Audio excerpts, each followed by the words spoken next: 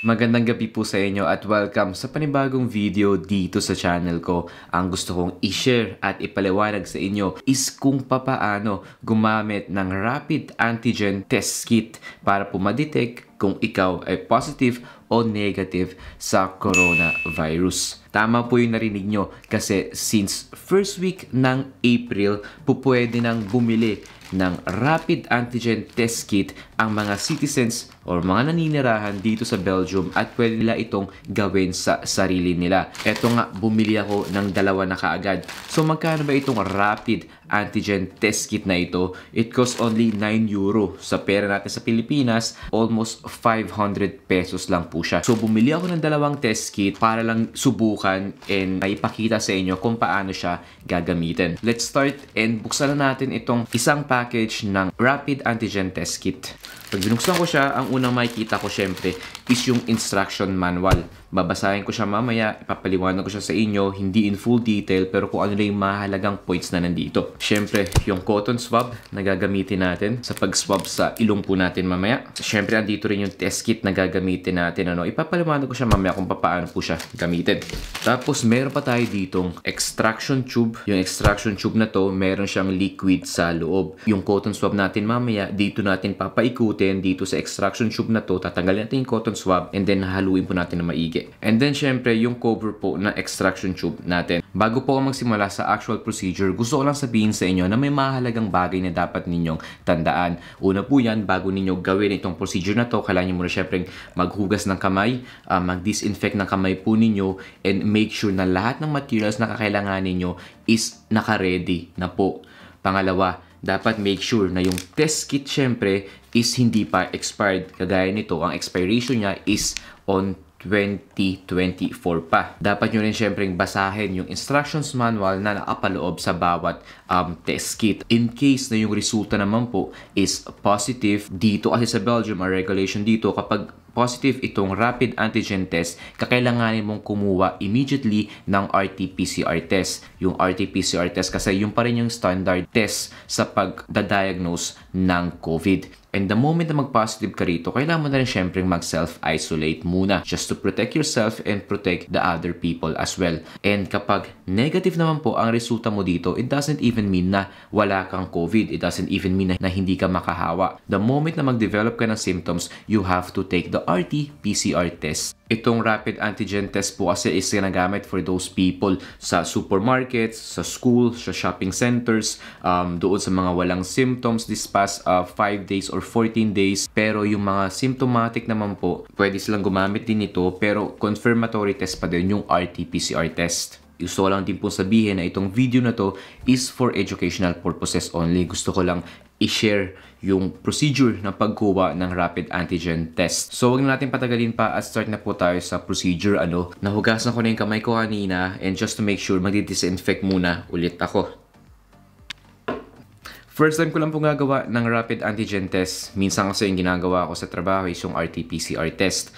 Ang pinagkaiba kasi ng RT-PCR test sa rapid antigen test, rapid, mabilisan, RT-PCR test, kailangan pa ipadala sa laboratory yon. It takes hours pa bago nila ma-analyze yung sample. Dito, 30 minutes lang, may resulta ka na. Although, hindi yun yung standard talaga sa pagda-diagnose ng COVID-19. So, ito po yung test strip natin. Ipapakita ko siya dito. So, dito po sa test strip natin, anong makikita natin dito? Dalawang letters, control line at saka yung test line natin. Andyan din yung saan natin siya babasahin mamaya at saka syempre yung space kung saan natin ilalagay yung sample natin. So mamaya kapag kumuha tayo ng sample, ilalagay natin yung cotton swab dito, iikutin natin siya and then after that, ipapatak natin siya dito. 4 na patak and then mag-aantay tayo ng 30 minutes. Itong control line should be always present kasi yun yung given na siya. It gives you the information na valid yung test mo. Kung sakaling walang lumabas na control line mamaya, ibig sabihin invalid yung sample o yung test strip natin at invalid din syempre yung test. Pag yung control line lang po yung lumabas, isang guhit lang dito sa may letter C, ibig sabihin po nun negative. Kapag dalawang linya ang lumabas, isa sa control line, isa sa test line, ibig sabihin po nun positive. Ibig sabihin positive ako for COVID-19, pero to make sure, kailangan ko pa rin mag-undergo ng RT-PCR test. So, ayun lang po yung dapat ninyong tandaan doon. Napakadali lang yung gamitin. So, kung walang control line mamaya, invalid ang test natin. So, ayan po. Prepare ko na siya dito. And then, kailangan ko lang iswab ang sarili kong ilong. Kumuha pa ako ng gloves muna.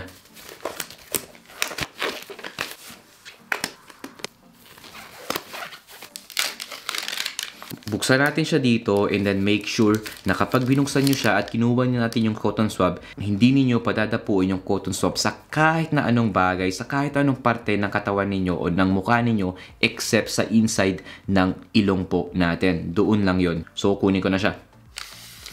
Ayan na siya. Ito yung handle ng cotton swab natin. Ito yung insert natin sa nose natin. So, 2 cm po at least kailangan natin ipasok itong cotton swab sa inside ng nose natin. Iikutin natin siya ng 4 times, mga 10 to 15 seconds, dahan-dahan. And then, pag after sa isang side naman. Okay? So, ayan. Start muna ako dito kasi dito yung pinakamalayo. 1, 2, 3, 4. May isa na. And then, dito naman sa kabila. 1, 2, 3, 4. Okay, tapos na. After nun, nagawa ko na siya. Bubuksan ko na itong extraction tube natin na may fluid na laman. Dahan-dahan dapat. Kailangan make sure na hindi dadapo yung cotton swab sa kahit na anong part. And then, ilalagay na natin yung cotton swab dito sa loob. Okay. Pagkalagay ko dyan sa loob, kailangan ko siyang i-squeeze dito sa ibaba. And then, ikutin itong cotton swab natin for about 10 times para ma-mix yung kung ano may meron doon sa inside ng nose ko dito sa fluid na meron tayo dito. And then, ayun. Okay na. Ito, dispose na natin to. Dahan-dahan para hindi matapon. And then, ilalagay ko na yung takip dito. So, ito na siya. Nagawa na natin yung pag-i-swab ng nose. Ang gagawin naman natin ngayon, kailangan natin siyang ipatak dito sa test strip natin. So, ito na yung dalawang meron tayo. Test strip and then yung extraction tube natin. Nandiyan na rin yung takip niya. Itapatak na ngayon natin siya dito ng 4 na beses. 1, 2, 3, 4. So, ayan. 4 na beses na siya natin pinatak. And then, after po nun, ayan na. In-start ko na yung timer ko. 30 minutes. Kailangan natin mag-wait ng 30 minutes at least para malaman yung resulta ng rapid antigen test po natin.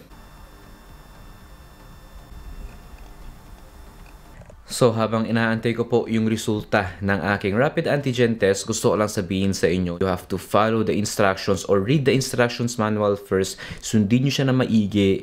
Mag-iingat kayo sa pagkuha ng procedure. I mean, kailangan maayos, kailangan hindi dumapo yung cotton swab sa kahit na anong surface, kundi sa loob ng ilong lamang. Sakaling may mga questions kayo, practical questions, pwede nyo kayo syempre magtanong sa kaibigan ninyo na medical professional, sa doctor ninyo, or kung napanood nyo po itong video ko and may question kayo sa akin regarding this, sabihin nyo lang po sila sa comment section below. So, after 20 minutes ay nakuha ko na yung resulta ng aking antigen test. Actually, hindi ko na tinapos yung 30 minutes kasi sabi nila 15 to 20 minutes pwede mo na rin basahin yung resulta ng antigen test mo. So, ayan. Makikita ninyo merong guhit doon sa ibaba ng letter C, which is yung control test, which ibig sabihin valid yung test natin at negative tayo. Under naman ang test line natin, wala pong guhit doon sa ibaba. So kung i-analyze po natin ito, ibig sabihin negative po ang resulta natin. So anong ibig sabihin kung dalawa po yung linya na nandiyan? Isang linya sa C, isang linya sa T. Ibig sabihin po niyan positive ka. Paano naman kung isang linya pero nasa T lang? Ibig sabihin po nun invalid po yung test kit. Kailangan mo siyang ulitin yung buong procedure ulit. Kapag negative, letter C lang yung may linya. Kapag positive, dalawa sila parehong may linya. Pero yung letter C, linya sa letter C should be always there.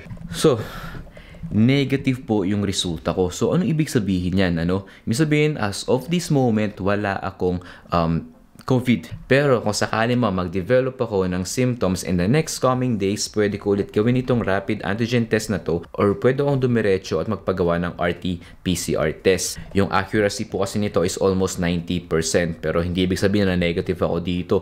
Hindi na ako mag-wear ng mask, hindi na ako maghuhugas ng kamay, hindi na ako magdi-disinfect, kung hindi na ako mag-social distancing. Andun pa din yun. Kailangan ko pa rin mag-ingat kasi there's still a small chance na false negative ang lumabas. lumabas.